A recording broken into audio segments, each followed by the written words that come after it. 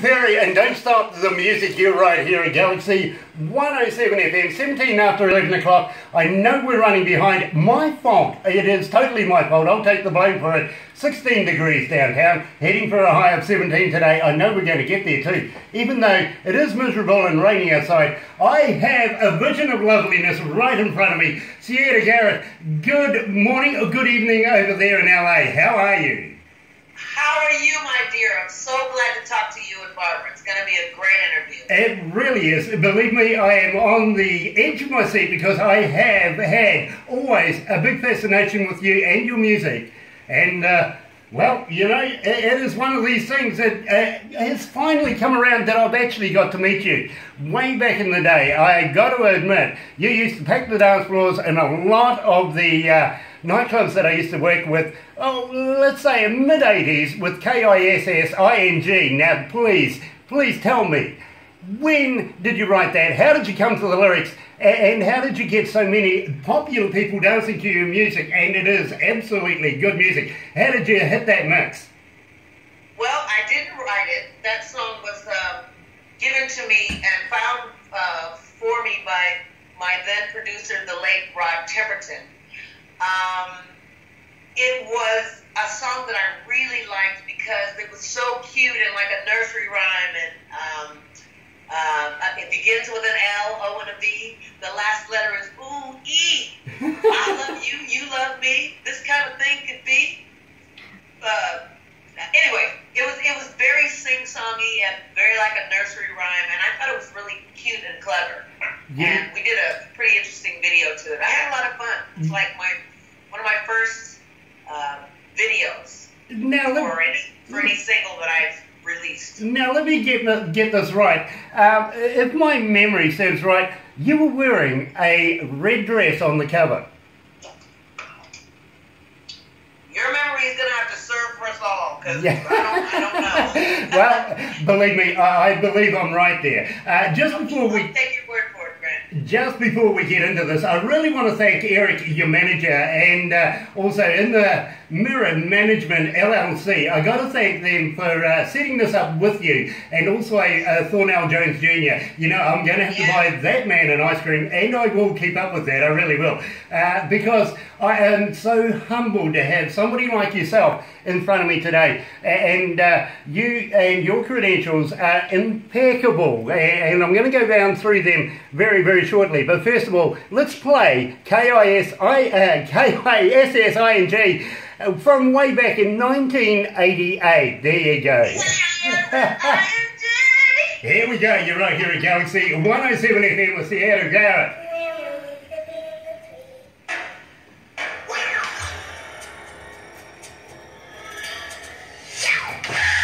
Oh, I love that. I'm sorry, I just missed that. You have to say Siedah, Garrett, even with your accent. Siedah. Siedah. Thank you for correcting me. You know, the other day I did an interview with a person who came from, we call it Regina here in New Zealand, but they come out of Canada and they call it Regina. Sorry, I got it wrong. We call it Regina here. They call it Regina over there.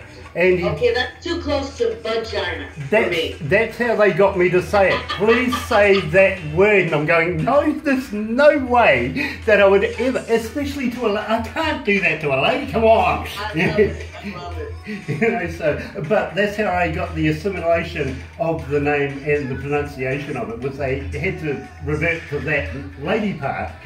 So, Siedah, I've got it right. It's a medical term. It really, well, you know, it was a nurse as well, and that's her day job. So I could get away with it, but I'm too much of a gentleman, I really am. There you go. You can't be our president then, dear. Well, no. No. I would just rather be a very humbled fan, I really would. There you go. There you go. But I tell you what, when you get your Grammy, please remember a very ugly old DJ from down under the world said you were going to get one. I'll remember that, and I'll remember you too, Grant. Thank you, sweetheart. Yeah, just don't get a tattoo. don't do that. I had one person that said to me, I'm going to get a tattoo of your face. I went, oh my God. No, that's horrible. Did they do it? Still to find out, actually. I'm still yet to find out. But lovely lady, very lovely lady. I just don't see my face being appropriate on any part of her body unless it was for real. You might disagree. So funny. I want to talk to you about people who have worked with you and recorded your music. People like Quincy Jones, for instance, Earth, Wind and Fire, Miles Davis. These are iconic people. And you know, I get it. You're an icon yourself. You guys work together so close. But I would like to know what it was like working with these people. So I'm going to go down that road with you. At the same time, before we move into keep on loving you, I'm also going to go down the road of websites, how people can get hold of you, can we buy your merchandise, how our fans can get in touch, because believe me, when we first started saying to our fans that we're interviewing you, we got hounded by emails. Oh, wow. Literally hounded. So we're going to go back to the desk and we'll have a chat. Oh.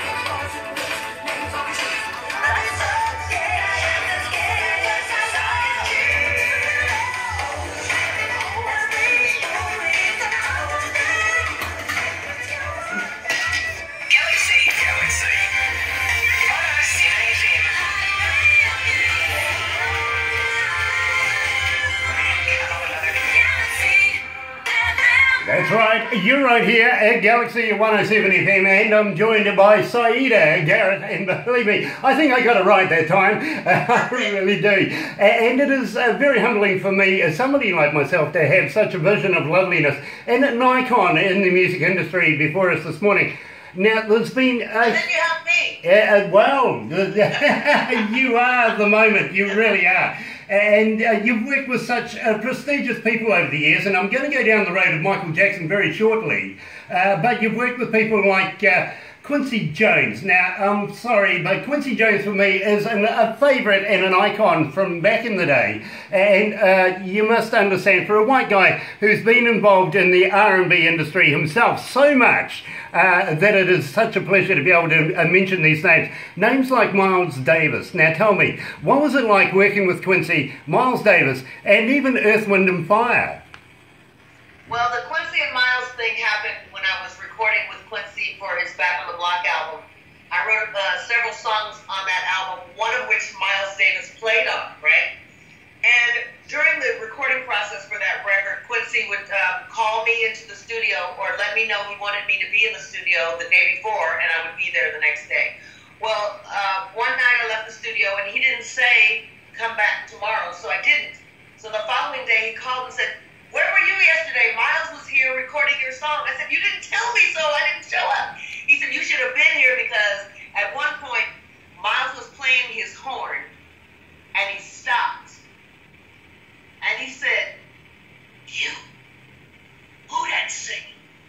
And Quincy said, man, that's Siedah. And Miles said, that's Siedah? Damn, I love that beat. But he said the B word. So when Miles Davis calls you a B, it's okay. So you just, So that was one of my favorite stories of the whole process of working with Quincy on that record, because it was Miles Davis, Dizzy Gillespie, Sarah Vaughan, Al Jarreau, Ella Fitzgerald, Barry White, all are gone. They are. They are. For most of them, almost all of them, Quincy Jones's Back on the Block album was their last recording. Right. So right. I feel so honored to have worked with, Ella and Sarah and Dizzy and, who does that? Who in my age group does that? I mean, I was just, it was was so heavy. I felt like I was on air the whole time we were recording because you never knew who was going to show up to record or who was just going to show up to hang out. It was so amazing. It was like one of the best recording periods of my entire career. You know, awesome. I would love to be able to have that in my portfolio and also in my memories. Now, I also want to talk to you about a very special person that I have followed over the years and been a big fan of, is Aretha Franklin. Now, what was it like working with Aretha? I wasn't in the studio with her, but she recorded a song that I wrote, and then she called me and left a message. Unfortunately, I wasn't home, but I listened to that message over and over and over again, where the Queen of Soul is telling me how she loves my song and thanked me for having written it. And I think she's a fan of mine because Aretha then re-recorded the Baby Boom track I did, Ever Changing Times. So I love her, and she is the undisputed Queen of Soul. There you go. I got to agree with you. I really do. But let's also skip forward a little bit. You also have worked with people like Madonna, for instance. Yeah. Now. Yeah, I was able to tour with Madonna on her Reinvention tour. And you know what? There's a lot that's been said about Madonna, but let me just say this. Madonna is the hardest working artist that I've ever had the pleasure of hanging out with and touring with. She works so hard just to be, to give her fans what she knows they want. She is an incredible entertainer. She, she does 2 hours of #1 hits like Michael. I don't know very many artists that can perform for 2 hours only singing their #1s. Okay, Michael was one of them, and I think Madonna is another one. Quintessential artists. Absolutely, absolutely. And I'm very envious for you to be able to say that to me, because believe me, I've always wanted to meet Madonna and go on holiday with her, if you want to put it like that. But moreover, you and half the known world, Mike. Absolutely. So I take a ticket, I'll stand in line, believe me, and the closest I'll ever get will be to one of her concerts. I know that. But I would love to be able to talk to her, much like I talk to you as well. And it would be something that we're going to work on one day. I know that. But make a wish, Grant. Make a wish. Always make a wish. Absolutely. I think it'd be in vogue, to be quite honest. Pardon the pun. Yeah, absolutely. Let's throw puns everywhere, For me, I'd be like a virgin, to be quite honest. Anyway, let's move away from Madonna. I want to talk to you about Aloe Black. Aloe Black. Aloe Black. Aloe, like the plant. Aloe Black is a quintessential recording artist. His songs have meaning and passion, and he's a devout father and husband, and he's one of those artists with a lot of integrity, whom you just respect from their body of work. I really enjoyed performing with him last summer at the Ford Theater in Hollywood. It was just awesome. We duetted Man in the Mirror and sang one of his songs on stage, and it was just an awesome experience. Just hanging out with him and his family, and just learning how he came to be the artist that he is. He's awesome. Awesome individual. I get that in his music, I really do. And one that comes to mind is I Need $1. That's me too. He relates to everybody. And that's what makes him so popular, I'm sure, is he can relate to the everyday, every working class person from basically childhood all the way up to any career that you choose. We all need $1, and that's what it's all about. So I got to congratulate you for associating with Aloe Black and getting into the music scene there. And now I've also and I want to talk to you about Sergio Mendes. Now he's a guy that I followed many years ago in the industry, and I haven't heard a lot of him just lately over the last couple of decades. Do you keep in contact? Do you still do work with him? I met Sergio Mendes on a whim.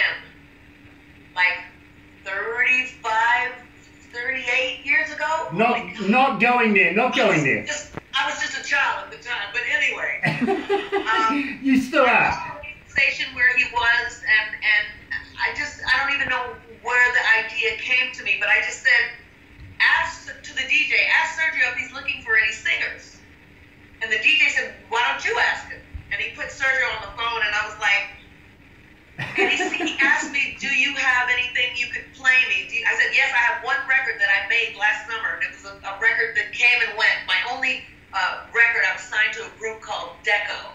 And we had a group called Plush. And we had this one album out, and so I knew two people that had the record. I knew my mom had it, and I knew my grandmother had it. So I went to my mom's house, I got this album, drove to Encino, where Sergio lived, and his wife opened the door, and I introduced myself, and she invited me inside. And Sergio came down this long, Gone with the Wind, cascading staircase with Bermuda shorts, a Hawaiian t-shirt, a straw hat, and a big fat stogie, right?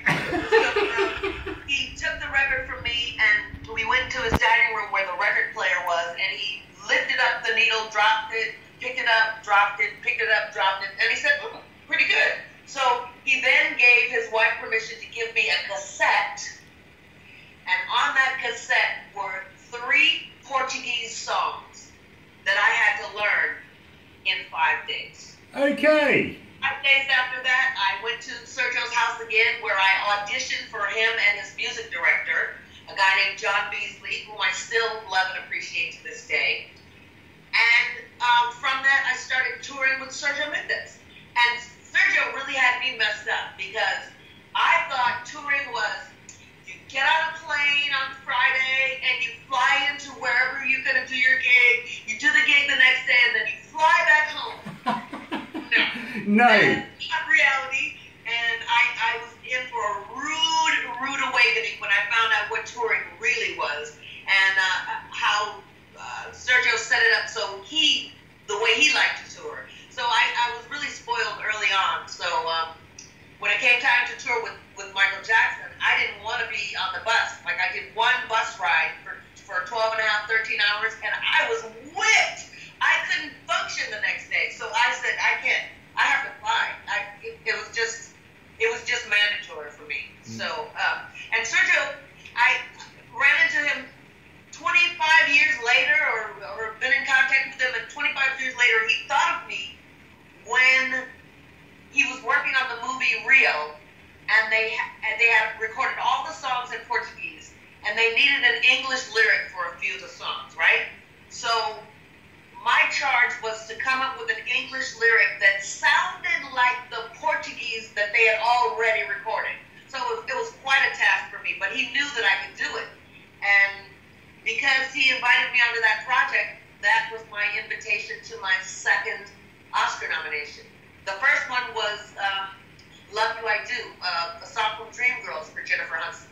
You know, I understand about the Oscar nominations, and I am so enamored of somebody who's ever been nominated, especially more than once. And but I still say, and I firmly believe, the Grammy you got in your hand is better than 2 Oscar nominations any day. And I got to congratulate you with that. And I'm going to go down that road with you very, very shortly. But first of all, I want to know about websites. How do our fans get in touch with you? Do you answer your fans when they do get in touch with you? Is it like Facebook, Twitter, and places like that? And Absolutely. Through my website, Siedah.com, Twitter, @Siedah Garrett, Instagram, @Siedah Garrett, Facebook, @Siedah Garrett. You know, whatever social media platform you care to use, I can be found on it. So nice. It's not difficult to find me at all. Awesome. And do you have a merch store? Siedah. Yes. Siedah. There you go, ladies and gentlemen. Get on that straight away. Now, do you have a merchandise store as well that they can buy products from you? And I suggest, folks, don't be cheap. Don't download the music unless you pay for it. Absolutely. I mean, a girl's got to eat, right? Yeah, absolutely. So what's going to happen is next year will be the 30th anniversary of the release of Man in the Mirror from the Bad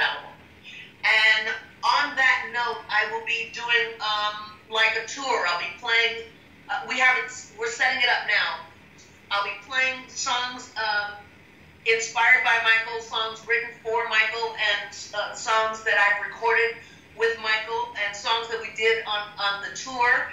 And from that, I will have merchandise that corroborates with that whole branding tour, the Man in the Mirror tour. So it's going to be a lot. I'm going to do a lot of speaking engagements. I've been to many colleges and universities to talk about the music business and my time with Michael. It was a huge learning curve for me. He taught me so much about how to entertain and how to handle an audience. Michael would have the audience, 90, 100,000 people, 80,000 people in the palm of his hand. And I would watch him do that every night. But Grant, let me tell you, there were some nights, not that any fan of his would not know the difference, but when you watch him every night, there were some shows where he was so phenomenal that us, background singers and musicians on stage, would stand back and go, damn. He was just, some nights he was just so much better than what even we imagined that he could be, and we would see him every night. He used to blow me away with some of the things that he could do. Michael Jackson was the only person that I've ever known, and even to this day, to do, and only dancers will really understand the difficulty of what I'm about to say. Michael would do 8 revolutions on his heel when he would do that spin at the end of a song and then drop to his knees. 8 revolutions. I can't even do that slow. But he would flip around 8 times. He was just such an incredible performer to watch, and I just feel amazingly blessed to have had a year and a half on the road with him. He was awesome. You know, he really was. I miss him every day. So, I got to admit, I did a show with Michael Jackson here in New Zealand, in Auckland, New Zealand, at Mount Smart Stadium way back in the 80s when he did the Thriller Tour. Now, I'm just wondering, were you a part of that? No, I was not. It's a shame. I've never been to New Zealand. I've never been to Auckland. Well, I'm going to go down that road a little later on too, because we would love to have you here. To go down, my friend. Oh, I tell you, I've got a lot to talk about. Look at the streets and stuff. Believe me, I have a lot to talk to you about. But first of all, I want to talk to you very, very quickly now about Keep On Loving You. Now, please tell me, how did you put the lyrics to this together? How did you produce this, and where did you get it recorded? I recorded this song a couple of years after Michael passed, and I always felt that the duet that we did was Michael's love song to me, whether it was or not. That's what I thought. So, and every night when we would perform it on stage, he was singing to me. So, before he passed away, I never got a chance to express to him how grateful I was for him giving me the opportunity to express myself musically and to really introduce me to the world. First as a singer, a duet partner, and then as a songwriter. And I never got to say, hey, Mike, thanks, for that. So I wrote this love song as a tribute and my thank you to Michael for changing my life, literally. Now, I've also got to ask you, do you keep in contact with the rest of the family, maybe Jermaine or even Janet or any of those? Do you... I do not. You don't? No, I don't, unfortunately. I might see Jermaine, here and there. I might have seen him maybe once in the last 10 years, and he happened to be somewhere where I was, a recording studio or something, and I found out he was there, so I went and said hello. But I haven't seen Janet since one of the last dates on the Dangerous tour. She showed up, and everyone was introduced to her and had a chat with her for a minute while she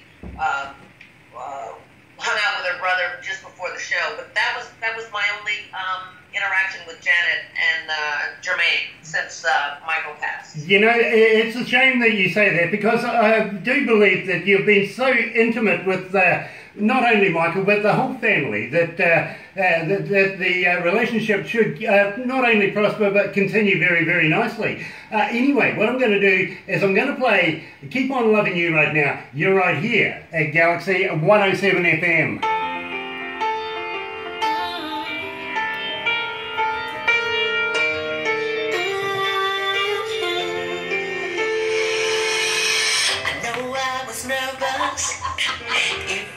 What are you doing, Barbara?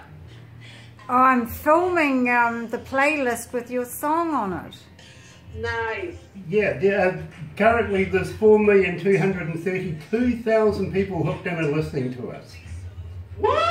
Yeah, it's a quiet day. There were that many people in New Zealand, my goodness. Oh no, this is global. We go around the world, sweetheart. Oh my goodness, I love that. Yes. Hi everybody, hi. We're innovators. We literally are being followed in every country in the world just through the internet and the power of the internet. I love that. You could most probably mention It's a beautiful thing.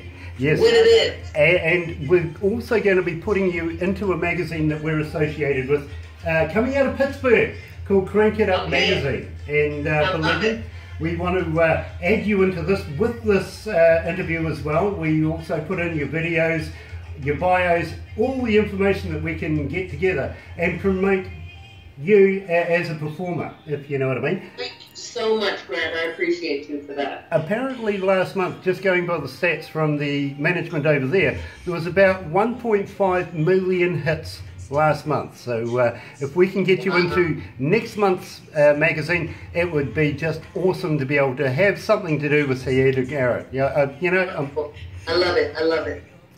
And I really am humbled, and I've got to thank you for taking the time out to be able to talk to us, because believe me, Grant, stop it. I'm here. I'm here for you, darling. I'm nervous as hell. I'm enjoying every minute of it. I'm nervous as hell because I am so respectful of you. Barbara, slap Grant for me. Okay. Slap him out of it. There you go.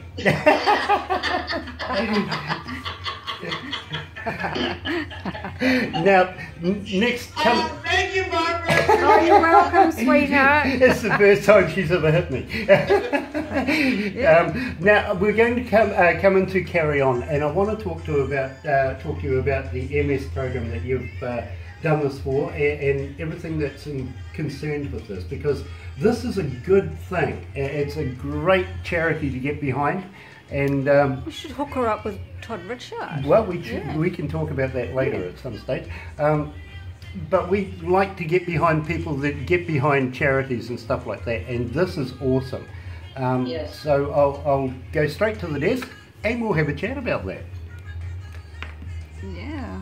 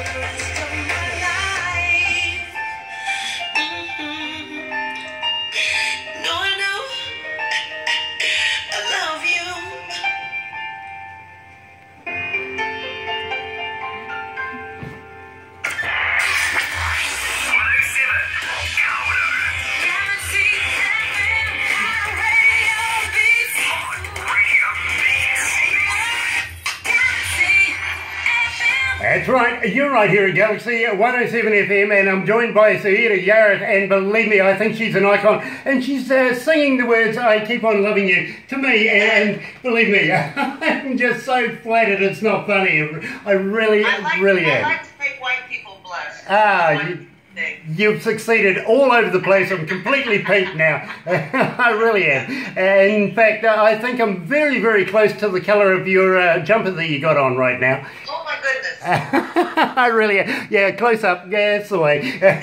Barbara's putting the camera in my face again. Now, Siedah, I want to talk, I want to talk to you about multiple sclerosis. Now, there's a big, big deal here, and I want you to be able to fill me in across the board. Oh, excuse me, and tell me about Carry On, because believe me, I believe that you have a big reason to be able to bring out the song, and tell me what the charity was behind multiple sclerosis and why you got involved in it. I was at a dinner party around the holidays last year, and this very interesting woman was at a table next to mine, and I just heard her speaking, and I went over to chat with her about what she was so passionate about, and she was heading this this thing called the Race to Erase MS, and she is trying to raise money to find a cure for MS, because right now there is no cure, and she has been suffering with this disease, or should I say living with this disease, for like 25 or 30 years. And she's very important in the MS world because she funds research for MS. She's really, she's like a rock star in this industry. So I asked her, well, like, what could I do to help your cause? And she said, well, I don't know. I said, well, do you guys need a song? Like, would you like a song to promote, you know, your cause? And she's like, that would be great. So like a week later, I called her and I sent her this song. I called to get her email address so I could send the song. And she called me back in tears. She said, oh my God, Siedah, I love this song. It's a song called Carry On. And I wrote it because sometimes when you have a debilitating disease that sort of stops you in your tracks or hinders your progress or alters your life and your universe in some way, you kind of need to know that you're not the only one suffering. You're not the only one dealing with whatever your issue is, be it depression or loss of a job or having been in jail or not having, coming from a broken family, or any number of ailments or issues, any kind of issue that weighs on the mind and stifles your independence and tries to block your progress. I felt that we needed a song to unify people and to help bring them together and help them understand that they're not the only ones dealing with whatever it is that they're dealing with. And the song Carry On speaks to that. And I just think it is a song that says what a lot of people have no voice to say or don't know how to say, or it's like an answer to many questions that MS sufferers and people that suffer with debilitating diseases have about their life and how that disease or that ailment has severely hindered their lives. And I just wanted a song to empower people, to let them know that they were not alone and that they were not the only ones dealing with whatever issue they were dealing with. And this is like something like a rally song, like a pep song, you know? I just wanted to uplift people that were feeling down. That was basically my purpose. You know, Siedah, I absolutely get every word of that and your passion, the way you described that. And believe me, it does show in this particular song. Now, if you allow me, I'd like to be able to play that right now. Here's Siedah Garrett. Before you do that, you should know, Grant, that 100% of the proceeds of the sale of this song, Carry On, go to support the Race to Erase MS research. There you go. You know, I couldn't say better myself. Thank you, Siedah. Let's play it. Here's Carry On, right here at Galaxy 107 FM.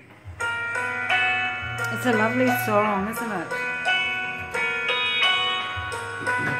It's a nice song, Grant. Oh, this is a huge song. I love this song. Me too. It's beautiful. Siedah, we have a guy in Canada at the moment. His name is Todd Richard. He does a song for... Todd Richard? Todd Richard. He does a song for the Children's Variety Challenge in Canada. And he's going to be appearing very shortly in the magazine that we're going to be talking about, Crank It Up magazine. We're also going to be tying in a competition with him so that we can tie in the Children's Variety Challenge here in New Zealand and get it to work together. So that if you download his song, it goes 100% to the charities. But at the same time, we're also going to be giving away a Rolling Stones guitar. Well, in fact, we have two. Commissioned for Rolling Stones magazine, by the way, that were supposed to go. These were supposed to go to Keith Richards. The real Rolling Stones, right? Somewhere there was a communication breakdown. The guitars were paid for but never ever picked up. And they've been donated to us to be able to put towards a charity. Aww. I would like to be able to split this up now and possibly put one for the Children's Variety Challenge, and maybe if we could work together with your management, maybe we could put one in the magazine with you and this for MS. Oh, that would be wonderful, Grant. Thank you so much.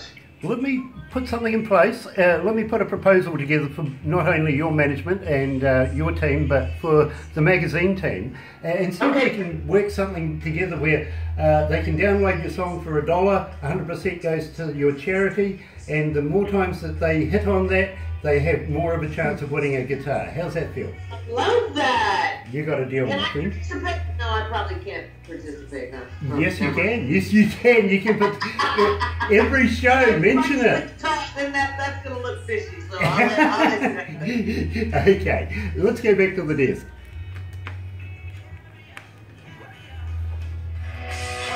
Are you thinking the way I'm thinking? Yeah?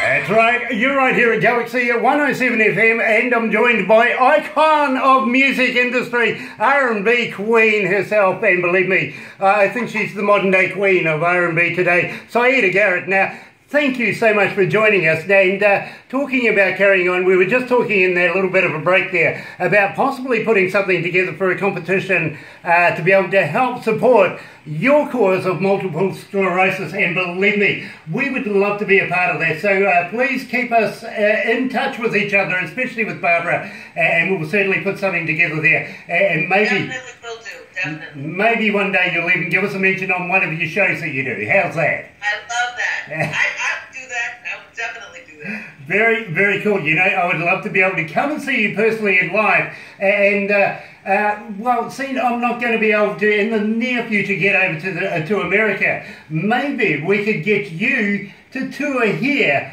in the Australasian area, you know, New Zealand, and if you're very, very lucky, we might even share you with those people called Australians. I love it. I'm looking very forward to visiting New Zealand. I don't know when, but you have a chocolate company there. Cadbury's. Called Shock Chocolates. Yes, we do. Yes, we do. Baby milk chocolate with lemon and chili. Oh, love it. You're a girl after my own heart. That's so true. I get so many ladies in my life say to me, I can't do chocolate, it just puts the pounds on. And I keep saying, you know, you can't fatten a thoroughbred.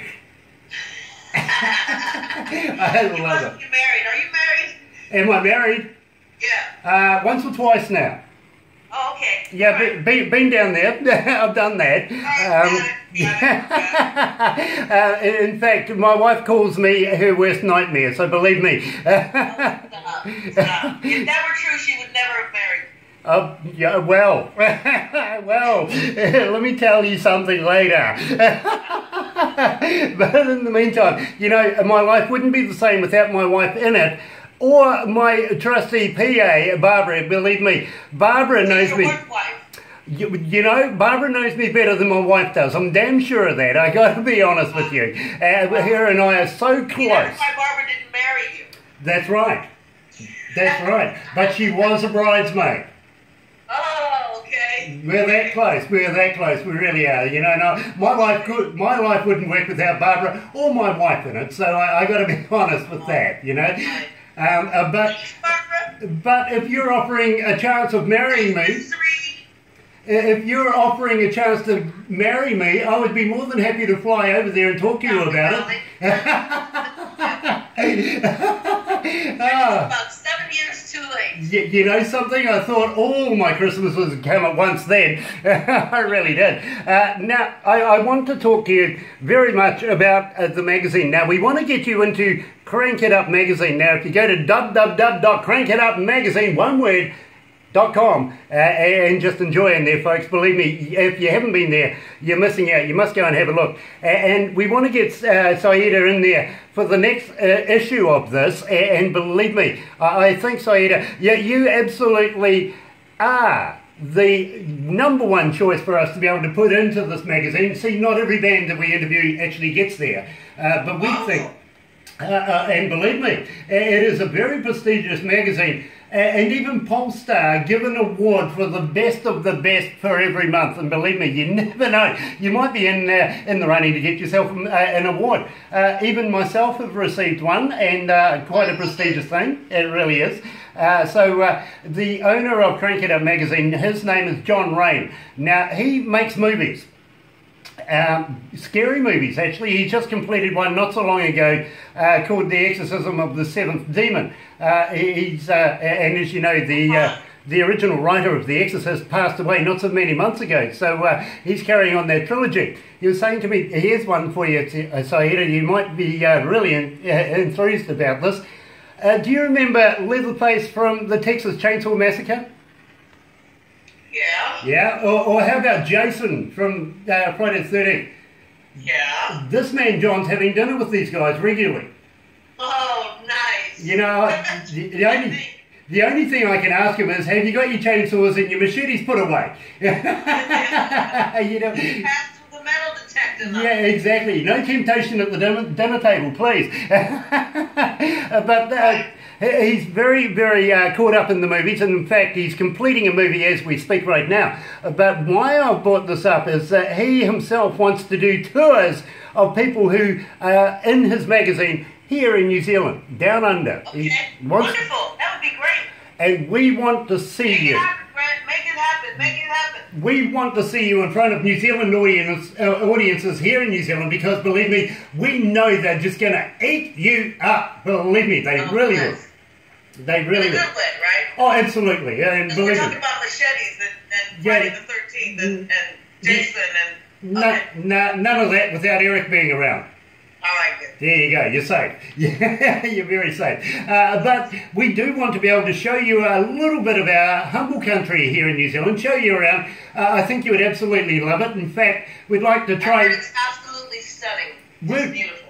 We'd love to be able to try you on things like maybe some wild foods. Have you ever heard of a hoo-hoo grub? A what? A hoo-hoo grub. Okay, no. Let me tell you about this. You're going to love this. This is like a caterpillar, a giant caterpillar, it really is. And you put the body, not the head, you bite the head off, and you bite down on the body. And it's like a creamy white peanut butter. There's the look, believe me. We're going to put that look on Facebook. Stick with the real peanut butter. Absolutely. And then we may take you down to, I don't know, down the bottom of the South Island and throw you off a bridge. What do you reckon? That might be better, actually. Yep. Better than the grub eating. Yeah. I don't do well with grubs. Okay, all right. Well, I get that. I'll skip on the grubs. But we have a thing here called bungee jumping in New Zealand, and we like to participate as much as possible in bringing all of our tourists and all of our famed people down to the South Island and literally throw them off AJ's Bridge. That's on my bucket list, my dear. Right. Well, that's one thing we're going to have to do together. How's that? Yeah. You got it. You got it. We'll go together on that one. And also show you around some of the scenic parts of New Zealand, especially places that time forgot, literally, like the Milford Sound. The only thing that's brand new in the Milford Sound would be probably a P&O cruise going through there, but believe me, you could almost see the dinosaurs walking around through there. It is so picturesque. Wow. It is absolutely lovely.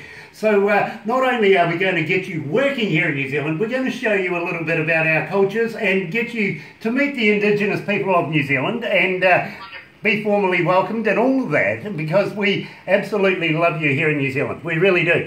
Now, let's go to something that is a little left field, but something so brilliant I just can't get past. I really need to bring this up.